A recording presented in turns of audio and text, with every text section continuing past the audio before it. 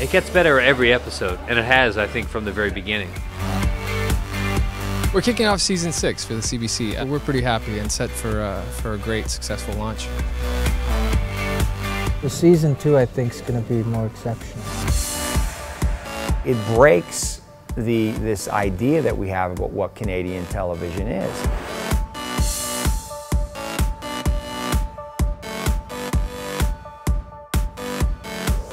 I think the star system is here, it's thriving, it's alive, and it's really based on CBC. Season 2 I think is very good. The writing's tighter and the stories are better.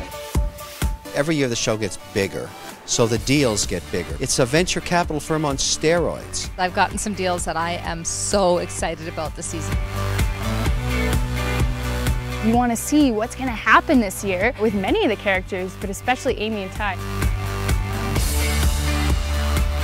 There's always an audience out there for great homegrown shows. I can't believe that we're already in our 6th season. It literally seems like 2, you know? I haven't aged a day.